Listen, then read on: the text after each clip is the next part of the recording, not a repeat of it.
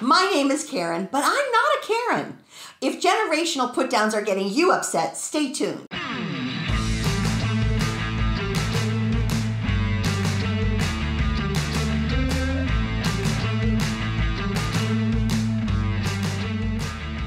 You know, people are always asking me right now, especially, are you upset? You know, your name is Karen, but everybody's talking about the Karens out there.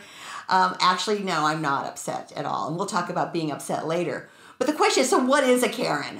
What is a Karen? So I had to do a little research, and I found out that Karen are women who are privileged women between the ages of 40 and 50, and they've got a bone to pick with pretty much everybody. They're the ones that are in a store and they want to see the manager, or I just read where kids had a lemonade stand in the upstate New York, and a Karen came over and wanted to know if they had a permit for the stand. Yeah, pretty uncalled for.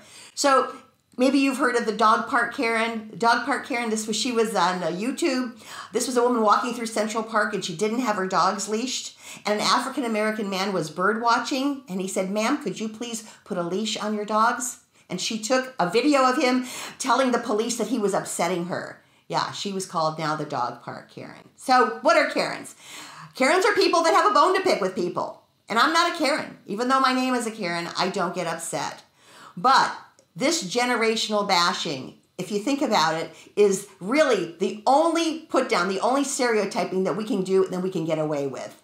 Generational differences are the final frontier where put downs and stereotyping is acceptable. And where does it get us? Where does it get us putting another generation down? The reality of it is that we want to be inclusive right now. Today we're talking about diversity and inclusive, and that includes the generations. But so many of us, from okay boomer to maybe you were called a slacker, to poor millennials, we've called you everything from lazy, wanting to live with your parents, you name it, millennials. We've been on you for decades. And the reality of it is it's time to stop. It's time to stop because generational bashing is getting us nowhere. So think about it.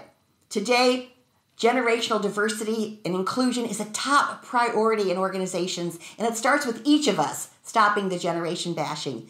And you know what? If you're sensitive and you get offended by the generation bashing, maybe you're a Karen and Karens are upsetting you right now, it's time to go back and read the 4 Agreements. I don't know, this book has been out for decades, but he talks about the power of not taking things personally.